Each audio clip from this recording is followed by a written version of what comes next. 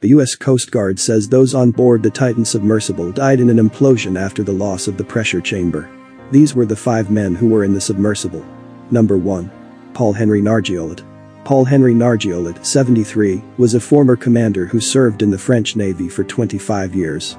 During his service, he became the captain of the Deep Submergence Group of the Navy. He led several expeditions to the Titanic site and has been involved in numerous scientific and technical expeditions around the world. Number 2. Hamish Harding.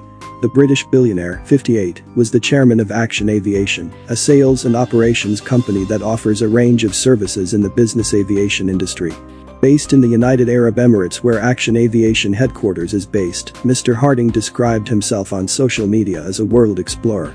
He holds the Guinness World Record for the fastest circumnavigation of the Earth via the North and South Poles by an aircraft 46 hours, 40 minutes and 22 seconds. Number 3. Shahzada Dawood. The UK-based businessman Shahzada Dawood, 48, was on board Titan with his son, Sulman.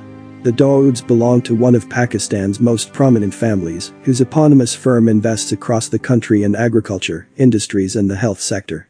He was described by friends as a great gentleman. Number 4. Sulman Dawood.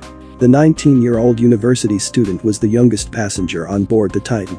Sulman was a fan of science fiction literature, according to a statement from the Dawood Group. Number 5. Stockton Rush.